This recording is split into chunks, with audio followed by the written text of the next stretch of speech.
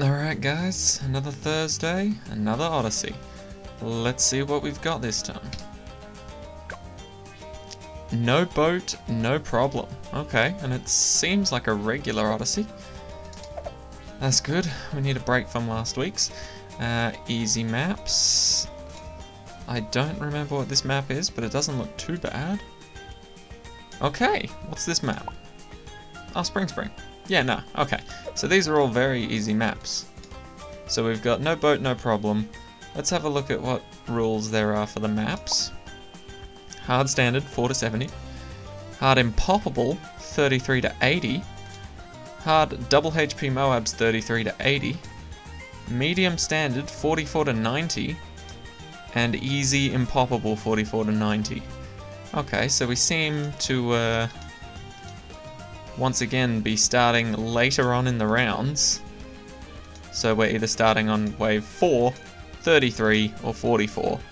And if we're starting on 33, we get 9 grand. And if we're starting on 44, we get 21 grand to start off. Okay, so, and as the name suggests, all maps have water on it. And, well, I'd say 4 out of the 5 maps are very suited towards water-based towers, or maybe 3 of the 5. So Skates, Spring, and Spice Islands I think are more water-based than In the Loop and Cubism. Cubism's more water than In the Loop, of course. But yeah, let's move on to crew details. Seems like we can choose whoever we want, and we're allowed to choose everything that isn't boats and subs, by the looks of it. No banana farms as well. Is that the gist of it? No ice monkeys either, so you can't utilize the water at all by freezing it over and putting more monkeys on it. Okay, fair enough. So let's get into our choices. Ooh, we're only allowed 10 towers, and there can only be 6 different types of towers. So, what hero do we want? Oh, we are not actually able to use all heroes. We're missing 2. We're not allowed to use Pat, because he can be placed on the water, and we're also not allowed to use Admiral Brickle, for most likely the same reason. Okay. Let's see here. I'm honestly tempted to go for a... See, with the later rounds, we can start with whoever we want, because we've got plenty of cash, so we could afford Churchill straight up, Adora straight up. We could go for Benjamin if we want extra cash. I'm just trying to think of who would be best for all these maps. And... I mean, Sorta's pretty bloody dope. Like, if you can get Sorta up, then that'd be a fairly solid choice in my opinion, but she, like I expected, she did get nerfed since she came out. So she isn't as great as she once was, but she's still pretty damn good. I think I'm going to choose Oben. Oben's always a good staple. Very solid staple. We want to use our free Dart Monkey from the Monkey Knowledge if you have it. If not, then maybe just use the 1 Dart Monkey to get a Crossbow Master. Just to start off with, I'll have 1 Dart Monkey just until we can sort out what we want to use. Planes, yes please, or just singular plane. Ninja Alchemist, beautiful way to start. You can have infinite ninjas, so that's also pretty handy. Go for a village. You only need the 1 really if you're not playing extreme, and I think maybe a sniper to round things off. So we've got 4 more spots, and look at that, 1, 2, 3, ooh, and then another ninja, 4. Okay. I think that's honestly going to be our lineup. There's really not much more that we need. So let's just get into this. This one seems like it'll be a quick and easy Odyssey. Or at least, should be. Should be a quick and easy Odyssey. Start off with our boy Oben. Gonna put our boy, the Dart Monkey, right around here. And let's send it. We're gonna be here a while. Because it's, well, we're going to 70. What can you expect? But general gist of everything should be pretty easy to manage. You still want your Ninja Alchemist combo straight away. if you can help it. Oben helps out with that even more. And as you can see, his ability is pretty goddamn good as well. I think the reason I like Oben is because he sort of mimics a ninja. You know, his shots kind of chase after the balloons. It's got nice pierce. And overall, he's just a very solid tower in the early game. Alright, so then we'll get... You guys know the deal by now. Me and my Alchemist combo. My Ninjalk. Is that what I should call it? Ninjalk? Lego Ninjago? Lego Ninja Alchemist combo? But yeah, you guys know the deal by now. Start off with the Ninja because the Alchemist doesn't exactly have the best popping power in the world. At least not for the path we're going down. Get yourself up to Sharp Shurikens. And then you can either choose to go for the Alchemist and start getting their upgrades, or stick with the Ninja till you get double shot. And then if you hold on just a second. My apologies, I was summoned to do some heavy lifting for my mother, and I just can't refuse that. Anyway, what was I talking about? Probably nothing I haven't said thousands of times before. So, just get your Ninja Alchemist combo and take it from there, as usual. And I think we're going to be doing that with most of these maps. Mainly going for either the Sniper Monkey, 5th tier bottom path crossed with the middle, or the Monkey Ace, 4th tier bottom path crossed with the top. And then we can potentially give it camo detection using the village. But yeah, that's pretty much going to be the entire plan. We're going to use Ninja Alchemist to get us to the point where we can get a 5th tier of either the Dart Monkey, if you've got the free one you can place like I did, or 5th tier Sniper Monkey, because those are both very cheap options, and then eventually you can work your way up to a 4th tier Monkey Ace, or just go for that instead. That's also a pretty good damage dealer that can last you a while. It should work out well in your favour. But until then, make sure you've got a hero that can pop leads, and then you can just focus on building up your ninja, or place your alchemist sooner than I have, and make sure to give him acidic mixture dip. But you can't always rely on that, because sometimes the alchemist will be in his own little world, and will just completely forget to buff your ninja. And that happens a lot more than you think. A lot more often. There you go. Alright. We've got the ball rolling now. There's really not much more to say, because I've pretty much just explained the entire strategy I'm going to use to get through every single one of these Odysseys. In fact, we probably don't even need Oben for a lot of this. And yes, even though the next few maps, not Odysseys, the next few maps will, in fact, start us off further into the game with more money, I'm still going to place down a Ninja Alchemist just to get my foundations right. Because if you try and jump to a 5th tier, and you end up coming short, and then you just put a whole bunch of different defense up, you won't have that baseline defense that you would have had if you started from the very start of the map. So I'm just going to run it as safely as I can, so that we can get through this Odyssey very easily and with a nice 50 trophies in our back pocket, which I think will be a lovely addition. Alright, stronger stim, and faster throwing if you want to. I personally don't, because it looks like he's only going to be buffing the ninja, and so the buff will only have like a couple milliseconds of downtime, at the very least. So it won't matter too much, so long as he can't buff Oben accidentally. Which is the reason I placed him there. Alright, so up next we can pretty much choose which 5th tier we want to go to, because this combo, especially with Oben next to him, can last quite a while. And still works pretty well on double HP Moabs. With double HP Moabs you are going to have something like a little bit of extra damage.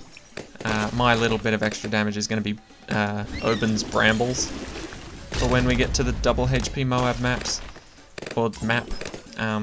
So just be aware of that. You might need a little bit more damage using your hero's ability, or maybe build up another tower in between then. But for now, we're probably going to go for our Dart Monkey. Why not? He's on the field. We'll get a Crossbow Master. Just because it's cheap and easy. And these guys can hold off until then. Now, it's very important that you make sure that you definitely have the defensive power to pop Wave 63 completely. Now, there's a few ways to do this, and I've mentioned a few of them. You can get the Crossbow Master. You can get... Sometimes the Elite Defender does it if you cross it with a shrapnel shot, but you need to place it in a good spot, like maybe down here, just so that it can constantly spray the shrapnel down this starting line and just keep hitting more balloons behind it. Because if you place him in a crap spot, like up here, where the balloons are constantly either moving away and downwards, roughly, because I mean that's where they need to end up going. They need to go away from the sniper if he's placed up here and downwards towards the end of the map. Then you're gonna have a pretty hard time getting those shrapnels to be of much use. So if you have a good spot for your sniper and you give him an alchemist buff as well, then that could also help out. Or you can go for a Monkey Ace Spectre. Obviously not the 5th tier. It's a little bit expensive to try and afford that before round 63. I'm sure it's doable, but not without banana farms. It's not. So we're just about at the Crossbow Master level, and you guys will see, if you have not witnessed how amazing the Crossbow Master is against Wave 63, you will find out soon enough. But yeah, there's a ton of ways of dealing with 63. Even going for like a Grandmaster Ninja would do it, but it does cut it a bit more close than getting this Crossbow Master, as you'll see. Because Crossbow Master, we can afford like mid-50s at best, like early 60s at worst. So we're not doing too bad here getting our Crossbow Master up and running. We've got Oben's second ability up and running now, and there's less than 20 rounds left. The balloons really don't stand much of a chance anymore, especially now that I'm going to put this sniper down right here. Not that the balloons had a chance to begin with, but now they've got even less of a chance. And see, this is why I keep praising the Ninja Alchemist combo, as well as Oben, because even with our Crossbow Master back here, he's not actually dealing that much damage. He's only got 4,000 pops. And I know he's been down for less time and he hasn't had that upgrade for a while, but it just means that these guys are actually doing a decent enough job so that our Crossbow Master doesn't actually need to engage all that much. So there we go, now we're starting to get our sniper up and running. Just need to get that fully auto rifle, and we'll really be cooking with gas. Okay, and there it is. Much better. Look at that. So good. Anyway, we've got our first BFB now. Sniper's laying into him, already dealing a decent amount of damage. Ninja Alchemist finishes him off, and Crossbow Master cleans up. Ain't that just beautiful? You really don't need much more else. Much more else? You really don't need much else. It's quite a beautiful little team we've chosen here. All perfect and play their role nicely. Now, the reason I always pick a Monkey Ace and a Sniper Monkey these days is because there is always a good time to have infinite range. Whether it's just by flying around the map and attacking from above, or just straight up having the best sniper vision in the world. And being able to cross-map people like you're playing Call of Duty. You just can't go wrong with infinite range, or at least mostly infinite range. I know the sniper can get screwed over by little barricades on the floor now, but that's fine, because for the most part he's still got a really amazing range. Oh, and if you really want, like, faster throwing is a little bit useless on the Alchemist if he's only buffing one person at a time. So you can just give him, like, stronger acid and perishing potions. Set him on strong so that he actually starts dealing a bit more damage too. Might help out. Alright, but we're coming up to 70 here. Absolute cruise of a time. We might even be able to get the Elite Defender. I say might because we don't have many rounds left. We might not even afford it in time. I think we will afford it in time, but it won't really have time to shine, if you know what I mean. Yeah, so we'll be able to get it this round, but it only really gets to show off this round and the next, and then we win. So, you know, not a bad thing that we win, but it doesn't get to flex as hard. Real shame. I mean, it's already flexing pretty hard right now, so I guess there's no shame in that. Pretty much just handling all of our problems at the moment. And there you go. That's the first map done. Let's go. Moving on. Who needs boats, right? Not us. Okay. Impoppable difficulty. No more mana shield. We still get the spikes at the end of the track though, which is a nice little hint. Or hint. Nice little bit of assistance if you do have that monkey knowledge upgrade. Gonna place Open in the middle once again. We are gonna place our free dart monkey probably up here actually, just because this map is annoying if you place all your defense in the middle, because it takes ages for everything to get popped, because nothing's actually doing the popping up here. So, once again, we're going for the ninja.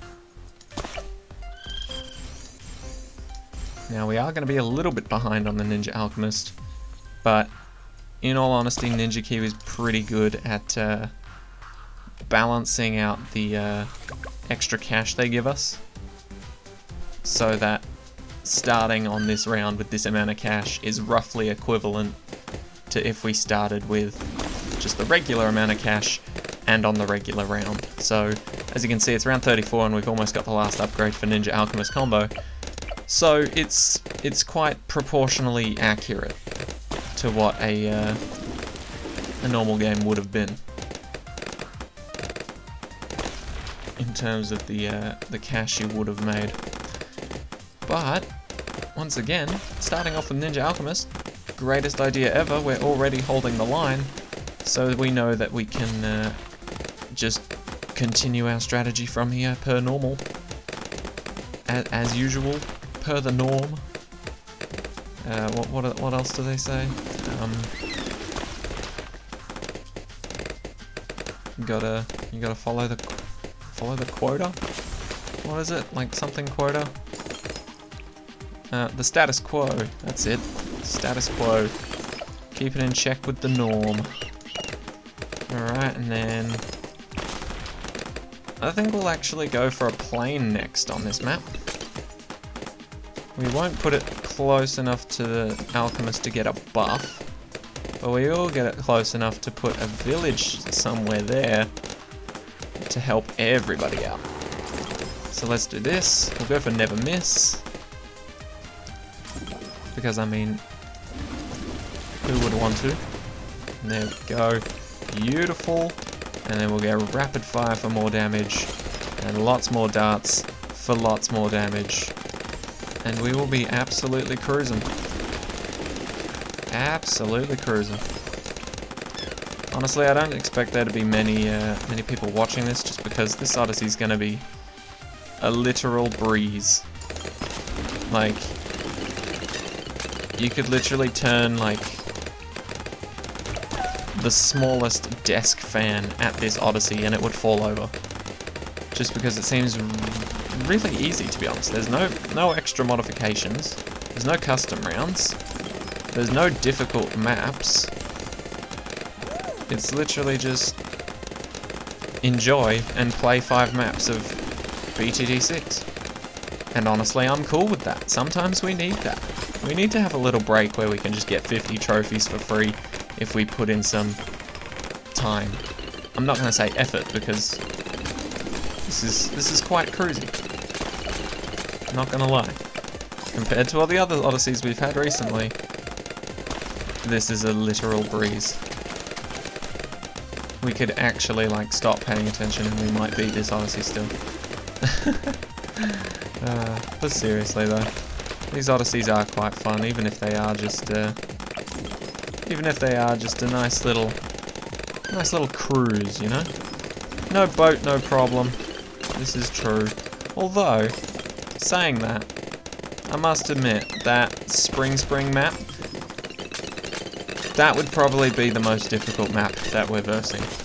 Just because there's two directions the balloons can take, and the water is, for the most part, surrounding the track. Whereas the land is sort of like a minimal thing. Like, Spice Islands is fine just because it's one track and it loops around all the islands.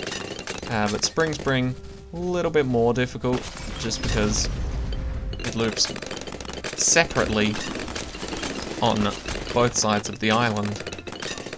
And there's really not a lot of space on the smaller islands that it actually goes around. So, yeah, I think Spice Islands is going to be a little bit easier than Spring on this Odyssey, which is weird because usually it's the other way around. But I guess if you're limited to no boats, no subs, then of course it's going to be a little bit more difficult. Alright, but to be expected, we are crushing this. And we'll be able to afford a Spectre soon, another way to beat round 63 quite easily. Beautiful Spectre. In fact, I think we're going to do this on Spring as well. Just because I feel like the sniper trying to take on Spring by himself trying to take on wave 63 by himself on Spring, he's going to get switched up. He's going to swap from one side of the map to shooting at the other side of the map. Now that won't delay him by that much, but it will decrease his damage output, and so getting something more efficient like a Spectre or a Crossbow Master. Make sure if you do go for Crossbow Master that it's away from your Ninja Alchemist.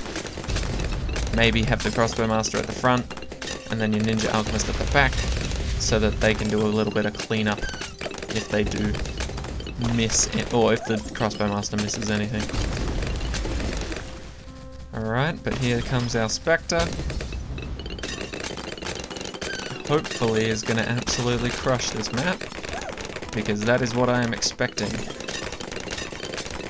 Expect no less from a plane of death. Alright, and yep, we're already taking down the BFB. Couple layers gone now. 3 and 4 and 5. Spectre. And this is pretty much GG right here. You no longer have to watch this video. The first two maps are done, and thus the first episode is done. Episode 2 will be released tomorrow as usual on this channel.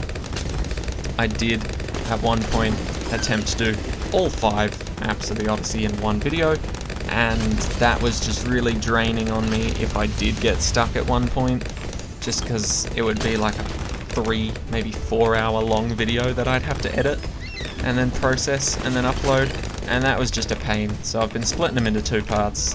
First 2 maps on the first part, last 3 maps on the last part, and a lot of you guys will just watch like the first map, or the first part, just to get an idea of what to do or how the Odyssey works.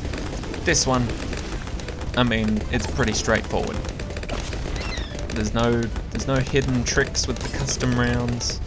There's no balloon modifications. Nobody's like quadrupling the Moab health at all. It's all pretty cruisy, just the different game modes that we're used to.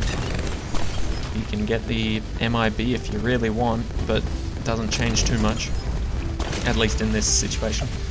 But yeah, you've literally won now. The second you get the Spectre, you've probably won. Now that is a lie, because the Spectre does not do so well against DDTs, but if you get the Spectre and you've got Oben on your team, and you've got his second ability, then you've won. Because this only goes up to round 90, and Oben can solo round 90 with just the click of his second ability. So make sure to save that, instead of using it on round 89 and screwing yourself over like I have done in the past. Alright, but here we go, last 10 rounds. We're just going to play around with these penguins. We might sink this village at some point for fun.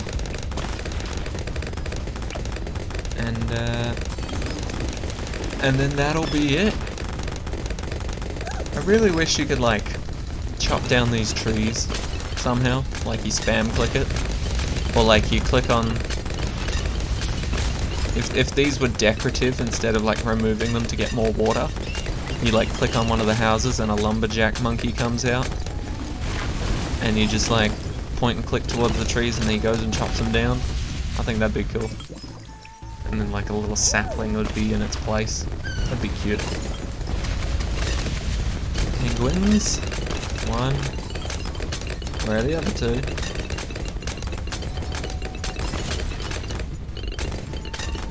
Come on.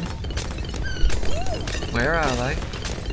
Did they even come up? Did they come back up? I didn't even see them come up.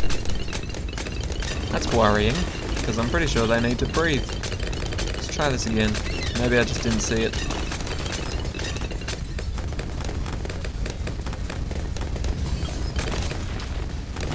Oh, there's one. Must have come up from another opening in the ice. That's what I'm thinking. Oh, and if you are worried in any way, shape or form when you're at this point in time, just place down your sniper. I mean, it'll save you. Obviously it can't handle everything, but it's definitely a good little assistant if you're trying to save up.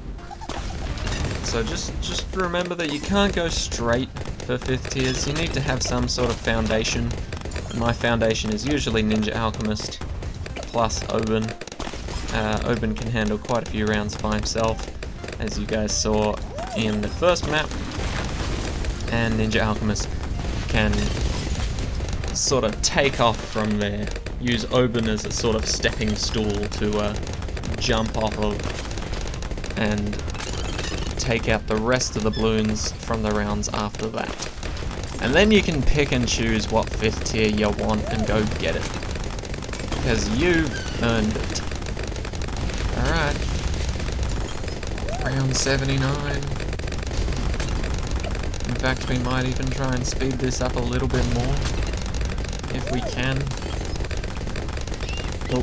We'll tempt fate. We'll do a little fate temptation here by removing some of our defense and buying a crossbow master. Just trying to speed things up. This should be done in no time. Shouldn't be a problem. And there you go. Alright, this is part 1 done. No boat, no problem. Part 1 done. Part 2, like I said, coming out tomorrow. We'll deal with the double HP Moabs and the medium standard and easy and poppable levels. So thank you guys so much for watching. Hope you enjoyed, and I'll see you all tomorrow. Take care, guys.